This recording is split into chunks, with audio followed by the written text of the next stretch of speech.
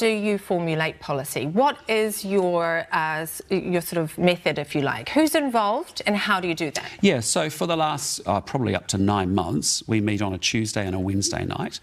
We actually have, I've given all my 34 MPs portfolio responsibilities because I actually want them actually out engaging with the sector, listening to the sector, getting out of Wellington, talking to what the problems are.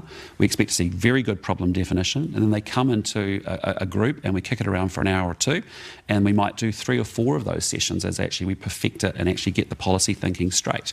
And you know, they come with a proposition and a proposal. We then rip it apart and say what's good, bad or otherwise about it. They go away and refine it again, and we'll do it again several times in order to get to a place that we know we've actually got something that's useful and pragmatic and practical and implementable. We have listened really carefully to what's going on for New Zealanders. As I said last year, you know, I leave Wellington on Thursday mornings. I go to towns up and down this country Thursday, Friday, Saturday.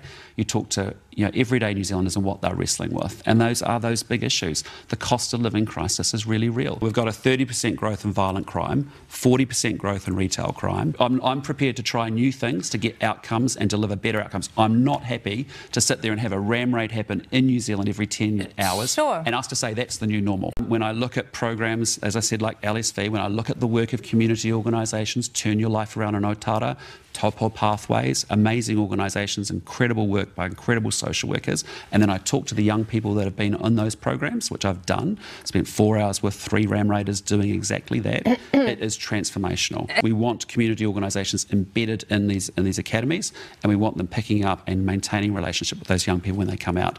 Education. Problem, big problem. Yeah. How do we have 50% of our kids going to high school not where they need to be? How do we have 65% of our 15-year-olds failing maths, reading and writing tests? How do we have 15-year-olds today a year and a half behind where their parents were 20 years ago on maths? How come we've fallen out of the top 10 countries in the world? We have a great future ahead of us, but we need to access higher paying jobs by selling more value-added products and services to the world. We can't do that if we don't get a world-class education system in place.